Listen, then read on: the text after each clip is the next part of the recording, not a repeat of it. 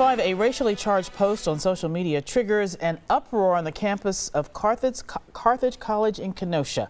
Brandon Rook is live with reaction from students. Brandon. Carol, students tell me that the hurtful post was on the social media app Snapchat. Now it has circulated fast, and now students say that they are highly upset. Obviously, people are very upset.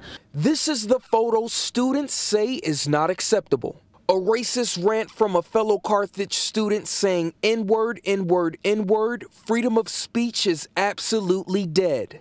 To see something like this to come about is just disheartening. This makes my school look bad. These students tell me they caught wind of the image Monday, and they say a freshman posted it. I feel bad for her. I feel bad that she thinks the way that she thinks about other people. Since this post, many students of all races have voiced their concerns to the dean of students through email. There is no excuse for this at all. School officials tell us they became aware of the social media post Monday morning and immediately began an investigation.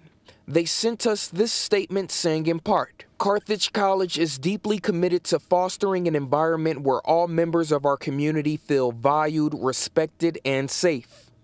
We are following the disciplinary process outlined in our community code. The students are great besides this particular one, but I just want to see everybody happy. In the meantime, they'll wait to see what happens.